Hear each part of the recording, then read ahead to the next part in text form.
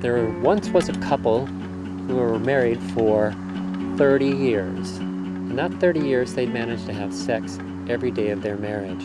One day, the woman didn't feel well and she went to the doctor.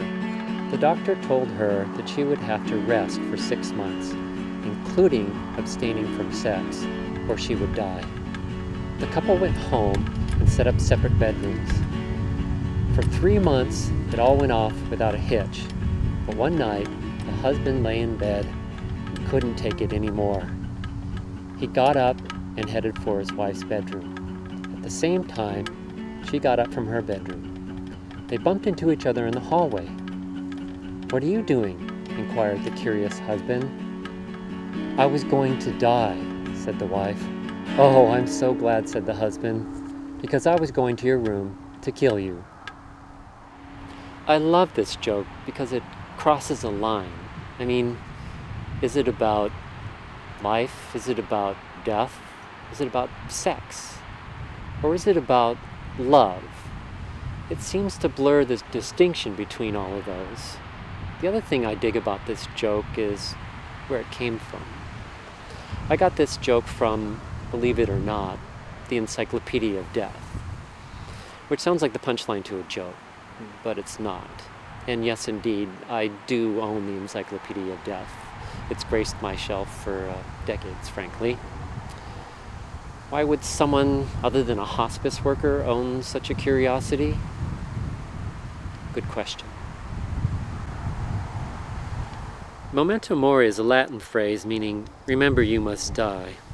The Encyclopedia of Death contains a detailed entry on memento mori, which is why I bought the book.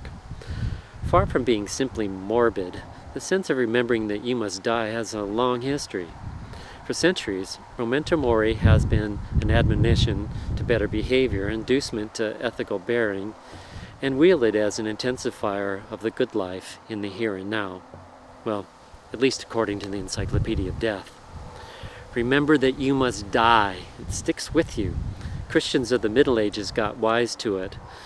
They employed the concept to scare people into Scripture. It was very effective. Memento mori is still around today. The skull and bones seen on t-shirts and album covers and tattoos, these stem from the same tradition. Indeed, memento mori is everywhere. No joke. There was a businessman who died in his old age. In life, he had not been a good steward of his fellow man. Quite the opposite.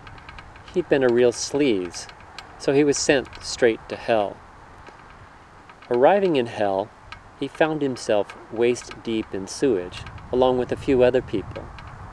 Along the shore were hideous demons with large heads and sharp teeth who were cracking whips with a loud snap.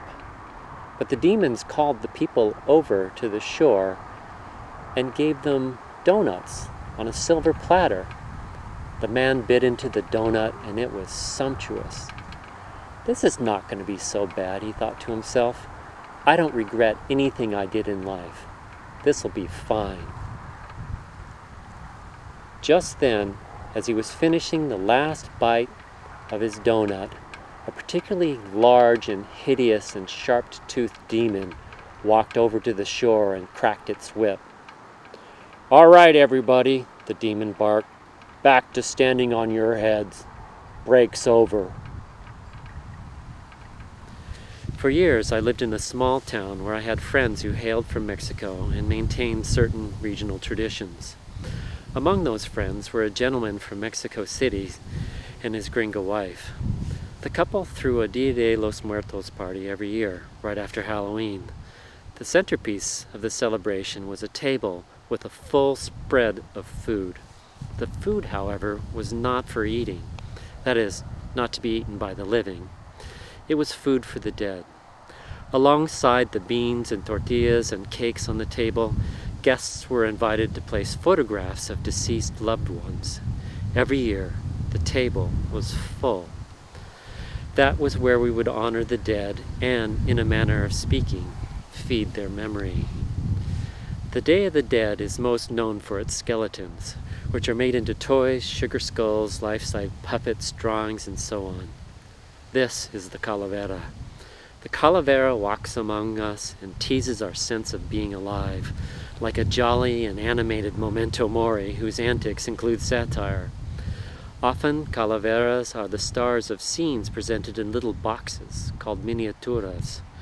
One of my favorite miniaturas displays several skeletons attending the funeral of another skeleton. The caption for the box reads, "No somos nada," we are nothing.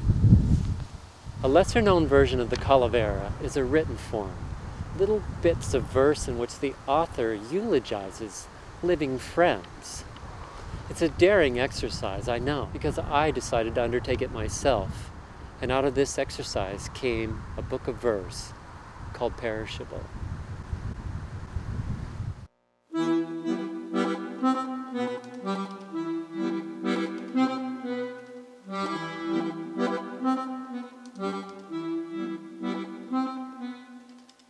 Perishable. That jar should have had a label. Garden grown, the green tomatillos are roasted, but never fully cooked. They don't last. Eat this right away, Hugo said, handing over the jar of his own salsa verde, still warm. And for those who didn't listen well, the sauce did spoil. To the others, good eats. It's an old family recipe, he said. Enjoy. That's it. Goodbye. And enjoy.